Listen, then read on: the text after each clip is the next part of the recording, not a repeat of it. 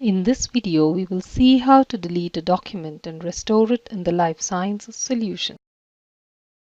Click Browse. In this view, click Folders and locate the document.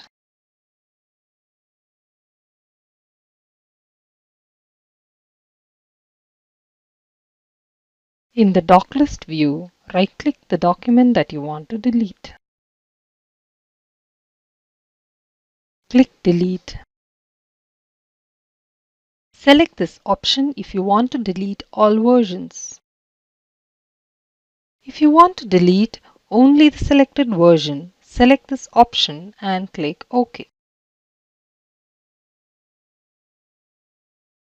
The document will now be placed in the recycle bin. From the recycle bin, you can restore the document. Right-click the document and click Restore.